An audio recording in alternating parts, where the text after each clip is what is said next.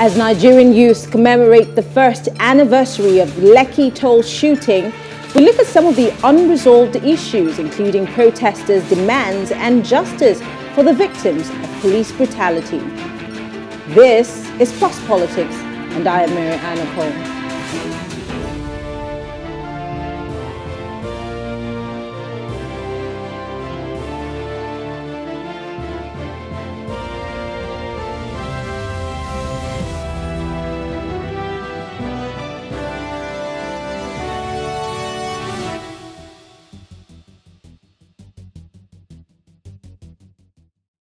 It's been a year since the Lekki Toll shooting, a moment that came from the historic EndSARS protest. It was triggered by the excesses of Special Anti-Robbery Squad, SARS, the now-disbanded police tactical unit notorious for cruelty against crime suspects. Although SARS activities included unlawful arrest, torture, and extrajudicial killings, the protest became a platform to demand government's decisive actions against insecurity, corruption, economic woes, general maladministration, and the lack of opportunities for the youth. To break all of these down, we have with us journalists Imoh, Edet, and Jonathan Abang. Also, we have our correspondent from PlusTV Africa, Destiny. Destiny, thank you very much for joining us. And Imoh, Jonathan, thank you all for joining us. We're starting these segments with you because, you are the fourth estate of the realm, and you're going to give us all the reports that you've gotten from today and, of course, last year. But I'll start with Destiny. Destiny Momoh is our in-house correspondent. She was at the Lekki Toll early this morning, down to the afternoon when the police decided to, tear gas those who were at the toll gate. But Destiny, give us just a basic, view of what you saw while you were covering the protest today. When I got to the Lekki toll gates, the number of protesters I saw, I was shocked because I thought that because of what happened last year, people were not going to come out as much. But the one was, I was amazed when I got there.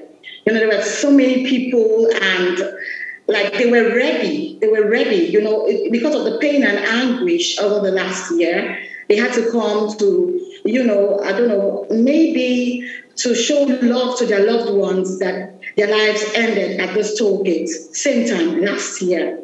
So the protest, at the end of the day, the lawyer to the protesters actually came and said that it was time for them to leave. I'm sure he was perceiving, some unrest, sort of. But after he spoke, it wasn't even up to 5 minutes. We started hearing shots, different sounds, gunshots, tear gas, and then I started running at that point. I knew that I had to start running. But I was shocked because just barely 3 days ago, I was interviewing some EndSARS victims, people that were there on that night of the shootout. And then I was getting so emotional when they were pouring out their hearts of what happened. But I never knew that I was going to experience something of that sort myself. So I was shocked that I was actually hearing these gunshots. Because there were a lot of security operatives around. These gunshots, I don't know whether it was gunshots or tear gas, but at the end of the day, all I felt was peppery sensation in my eyes, coming straight into my throat, my nose. I was just feeling this all-around peppery sensation, and I was practically passing out. I'm trying to understand why or what would have necessitated, this act by the police, because at the time that I was at that toll gate briefly, it seemed to be peaceful and calm. We saw that the protesters were in their vehicles. They were hardly on foot. People who were mostly on foot were the journalists that were covering the event.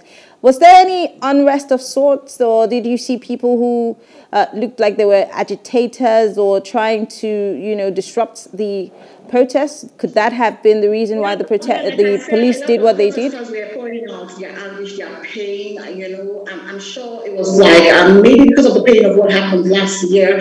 And earlier, before I got there, some arrests were already made. But then they foresaw that the protest was going to be hijacked. And then they had to disperse protesters using that method. That's what I perceive. because people were practically running. I was running. I had to go, I had to pass through a barbed wire into the waterways. And this part was really narrow. And you can see my size on the big side.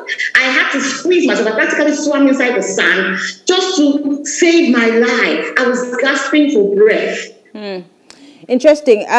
We did, before this protest even happened, we of course had the CP when he had tried to dissuade Lagosians from coming out to protest. But then we saw a man who was, I don't know if we have that video clip, a man who was trying to speak on behalf of the police, trying to advocate, saying that the police, one of the reasons why we're protesting is so that the police can get good welfare. As he was speaking about it, he was taken away by the same police. He was manhandled and thrown into the Black Maria, as we can see in that video. And we've seen several other people pepper sprayed directly in their eyes. We saw one of our TV stations in Lagos here, Arise TV's correspondent, a lady who was manhandled by the police. So it really makes us wonder if the police understands what's in the Constitution as to protecting peaceful protesters as opposed to harassing them. Okay, then, like I told you, he wasn't the only one that was inside the Black Maria. I think we lost connection. Earlier, before I got there, arrests were already made. You could hear people shouting that they were just passing, that they didn't do anything. That they were just passing, that they didn't do anything, just giving their reasons. But at the end of the day, protesters were busy shouting that, people that were arrested same time last year, exactly a year ago, people that were just passerby, people going to their different places of work or coming back were arrested, and up until now, they are still inside the police cells. All right, let me go to Jonathan. Jonathan, you obviously are in the media, you write. I'm guessing that today you're going to have a field day writing from all angles and all perspective and all the information that you're getting. I do not necessarily know if there was a protest in Cross River State for EndSARS, but from all the information that you gathered, either from the Abuja protest or the Lagos protest, a bird's eye view of what you gathered today, does it give you a nostalgic feeling, or is there really hope for justice to be done for the people who were killed at that toll gate? Marianne, well, of course, it's a feeling of deja vu because it's happening all over again, and it's even troubling and mind-boggling. It's benumbing to see, a privileged Nigerian who occupies the position of Minister for Information. Because what he wrote today, honestly, I don't think I'm in the right frame of mind to call out his name. It will only help stupefy me the most. It's from Lagos to Abuja and across the country. What we basically saw the police and other law enforcement agencies do is the same thing they have been doing over the years that led to the EndSARS protest. Now, if you follow the Human Rights Watch, and of course the reports we are getting right now is, in fact, from January 1 up until October 1, no fewer than 130 extrajudicial killings were carried out by law enforcement agencies in Nigeria. Now, some people will ask, okay, where's the statistics for this? These things are not reported in the media and what have you. But if you hear a case of 1 today, 2 tomorrow, 3 tomorrow, you'll never get to really know that, okay, over time these things happen. And in Cross River, there was no protest, but what happened was even much more silly. We have medical interns in the teaching hospital here who are owed 11 months, and the management called in police to chase them away. You had old women who are paid 7,500 a month to sweep the roads in Calabar. They have been owed for over 6 months. They went out to protest, and policemen came there. Hooded policemen fired tear gas at 60, 70, 80-year-old women. So while the EndSARS memorial protest did not happen across the country as many people would have expected, but we still saw brutality from law enforcement agency go on. And besides, you look at the so-called judicial panels on judicial panels of inquiry into police brutality and what have you across the country. Recommendations have been made in some. 11 states have made recommendations. Some states have even concluded sitting, like Cross River, which happened since April, but the recommendations have not been made public. Now, apart from what the privileged Nigerian who is fortunate to occupy the office of the Minister for Information, like I said, I'm not going to mention this name because I don't think it's good to be out. Mr. Lai Mohammed. Yeah. Whatsoever his name is, I don't care right now. He's a privileged Nigerian, that I know, to be occupying that office. He abused that office today, and apart from what he said from the preliminary report from the panel of inquiry in Lagos State, no one else got to note it. So clearly, it's supports a stance of some of us that look at the end of the day, these things will just they were just what do you call it? Strategies to ensure that they take us all around and nothing positive comes out of it. I'm going to quickly toss to Imoh. Imoh is a broadcast journalist with the West African Democratic Radio in Dakar, Senegal. He's a Nigerian, obviously, and I know how very interested and how much spotlight you have on Nigeria today, reporting on the EndSARS memorial. I'm sure that you have colleagues who are really wondering what's going on in Nigeria, but we saw, as at yesterday when I was on my way to work, I saw the police and their vans and their armored tanks by the Lekki Toll. And some people would say this is a show of force. Some people would say it's a form of intimidation. And this could have happened in other places in the country. Do you think, Imoh, that maybe this form of intimidation has worked over time, and that's why we only saw Lagos and Abuja, where people really actually summoned the courage to come out and to show their respects or pay respects to the dead and those who were beaten and battered, or even those who were still in police custody? Thanks, Han, for having me. I think this may have played a role in we not seeing the crowd that we had envisaged, but be as that may be, we saw people still come out to show solidarity, especially for those who lost their lives last year. Well, whether my colleagues or the people here know about that, yes, everybody's concerned about the EndSARS. It was a big deal for us here last year because of the massive coverage we gave, to that rally, and of course we did that also today.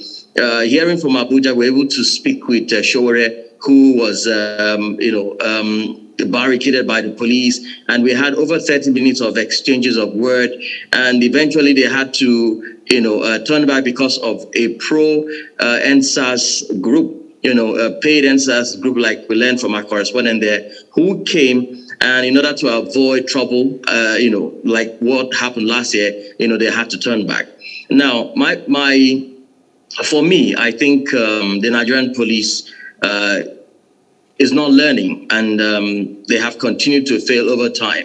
Not learning from antecedents, not learning from what had transpired in the past 365 days, not learning from what actually the protest is meant for. A very good example is the individual that was picked up earlier ago, in a sport wear. And there are some people who are canvassing for better welfare for the police.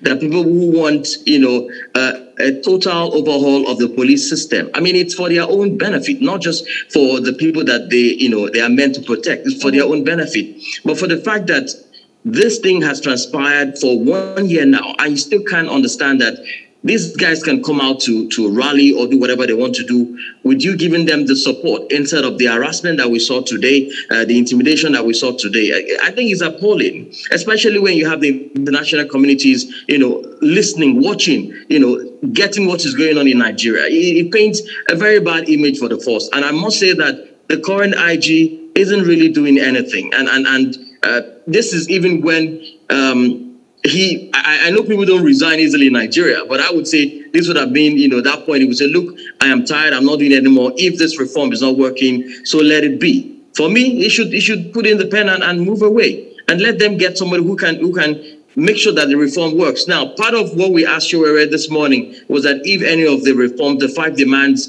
last year has been met, and he said none. Yes, we understand that states have been putting up, panel of inquiries. Some victims have been compensated. But is that enough to really drive home the point of the protesters? So for me, I think a whole lot still needs to be done. Well, I want to say thank you. Imoh Edet is a broadcast journalist with the West African Democratic Radio in Dakar, Senegal.